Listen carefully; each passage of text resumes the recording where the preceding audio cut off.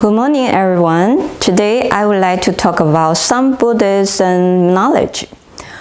Today I would like to introduce you is a Buddhist instrument.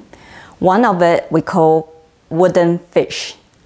You may think why is it called wooden fish? Because it's made by the wood material.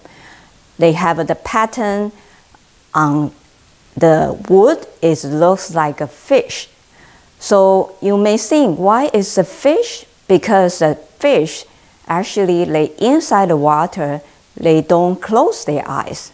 They always open their eyes. It means that diligent, which is working very hard, since never sleep. That's a kind of meaning behind that.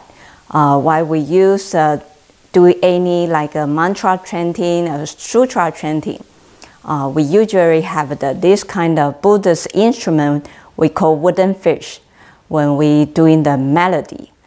So I hope this introduction give you some knowledge about this. And thank you, and see you next time.